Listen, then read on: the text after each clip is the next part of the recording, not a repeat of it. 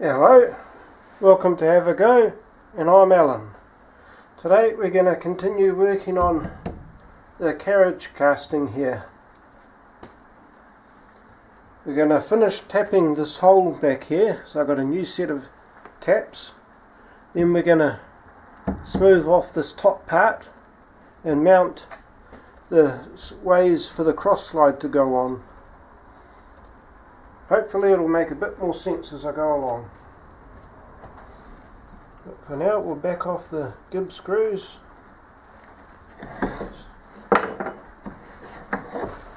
So we can take the casting off.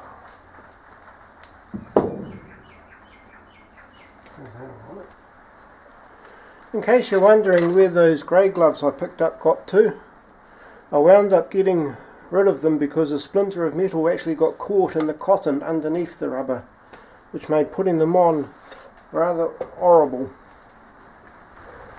Right, this is the new set of taps I picked up. Okay, that's not supposed to happen. Okay.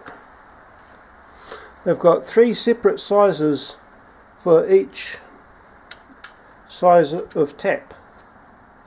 And they aren't different pitches either. The idea is that you start off with a small tap that cuts, maybe 50% of the threads, but doesn't do a thorough job.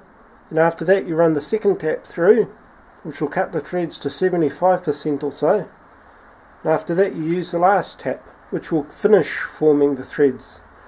This means that you need less tool pressure, I'm told. Also comes with a cute little tap wrench, so we'll give it a go, see what it's like. Right, M6, and we'll start with the beginner 1 tap.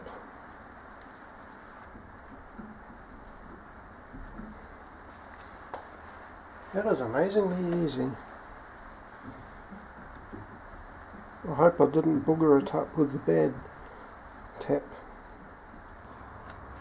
Right, number 2 tap.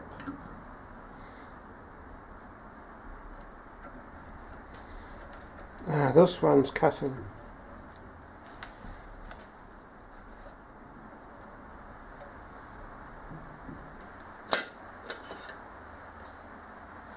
And this, I think, is the finishing tap.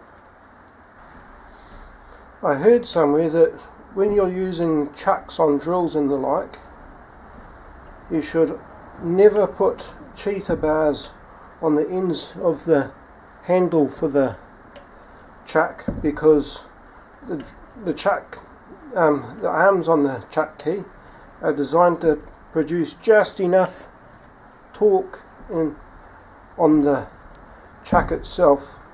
If you use cheater bars to extend the chuck key arms, then you'll be putting a lot more torque onto the chuck than what it's actually designed to be able to deal with.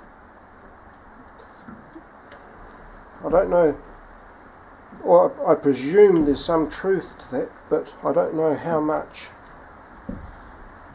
That went very nicely. Takes longer, but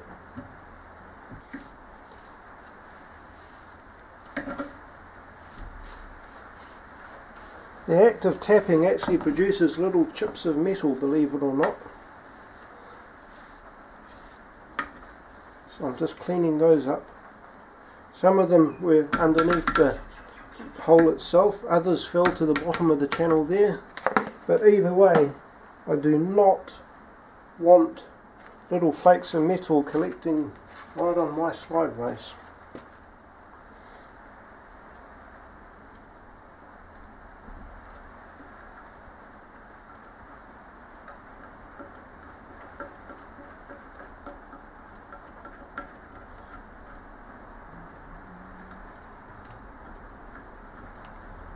Beautiful. Isn't it nice when things just work? Now the reason why this middle screw is different to these ones is that this middle screw is not intended to hold the jib in good tension with the ways. What this is meant for is when you want the carriage to stay firmly in one position on the lathe bed, like if you're doing a facing cut across the surface of the material, because if the carriage is not securely stuck there, there's a possibility it can actually move backwards during the cut, which will give you a dome on the face of the part you're turning rather than a perfectly flat face. So this middle screw doesn't tension the gib, it pushes down hard on it to clamp the carriage in place.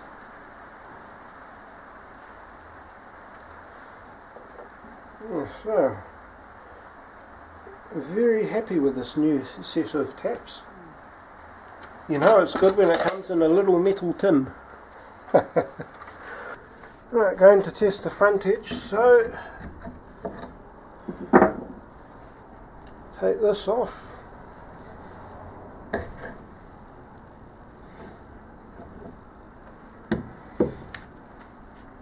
Right, I've got the bluing compound on this, so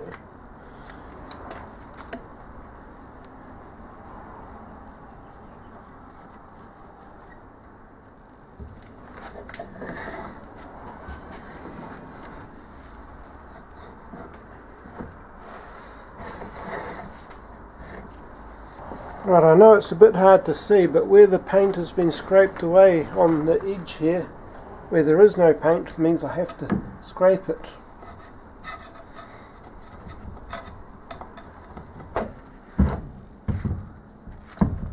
Why didn't I do that to start with?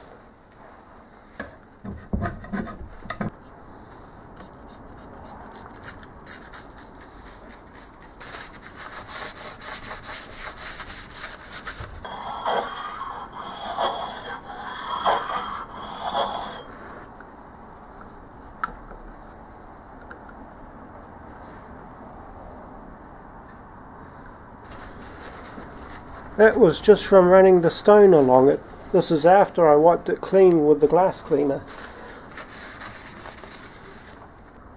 I'm going to have to make sure that I do a good clean of the bed after I'm finished with this, because there's probably going to be leftover bits of dust from the stone on it, and I do not want stone grit getting into my ways and grinding them down even further. Next order of business is to flatten this part. Oh goody. I'll take the jib strip out intentionally this time.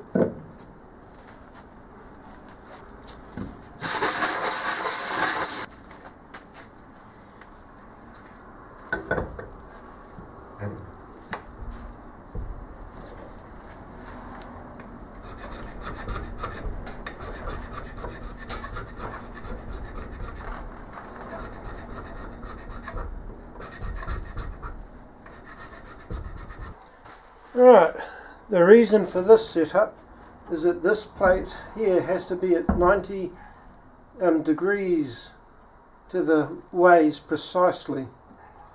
If it's not, then bad things will happen. So this is the machinist square, and using this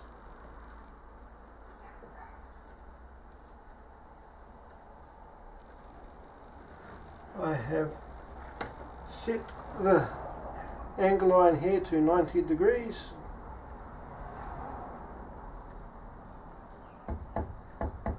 Yep.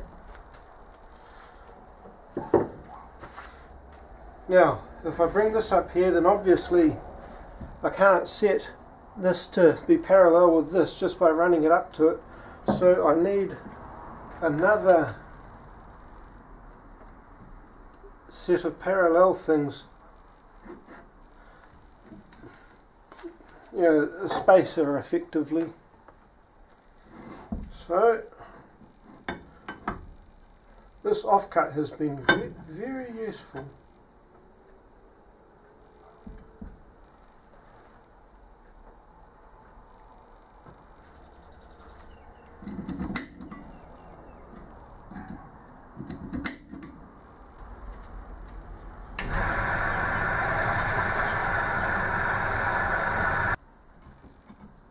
Now it may seem like I'm being paranoid here, but it's very, very important that this be at 90 degrees.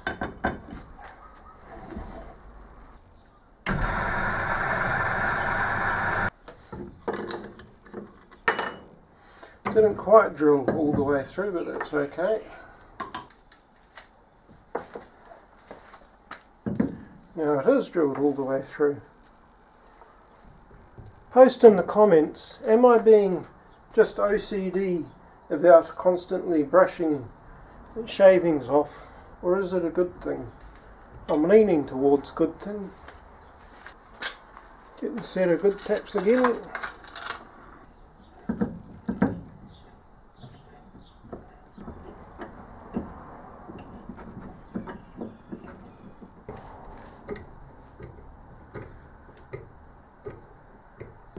Right, so now we just have to drill the focus last hole there.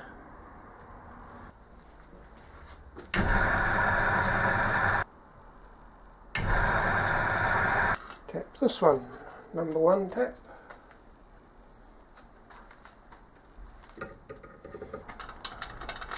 Number 2 tap.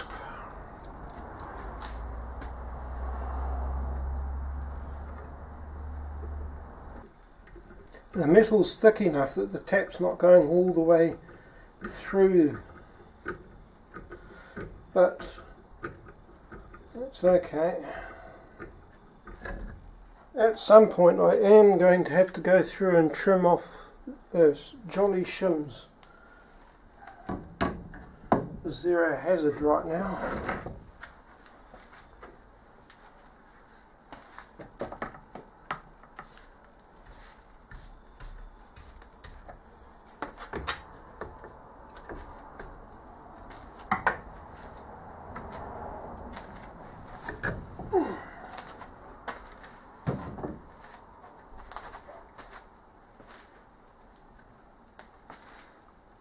Right, drill out the second hole to 6mm and then countersink both of them. I'm using M6x12 countersunk bolts for these.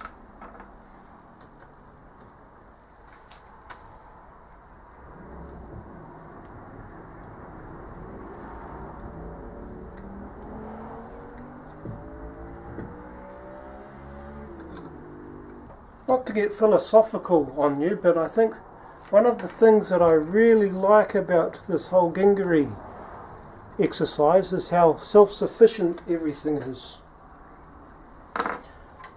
Because I mean, it's not like where you buy a set of castings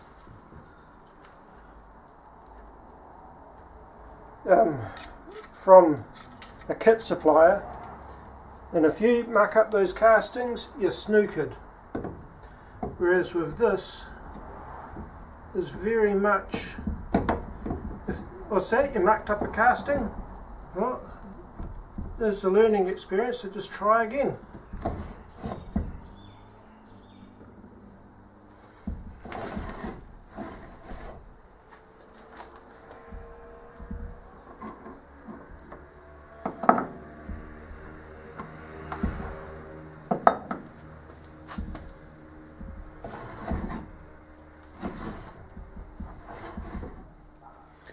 So I like how self-sufficient the Gingery method is. You just start with basics. You don't have to order from a particular company. You just order things that you can get anywhere. You know, jelly bean parts. Right, so that's most of this casting done. So I just have to build the stuff that will stack on top of it, and also the apron that will hang underneath it as well. But that's for another day. Thank you for watching and have a nice day.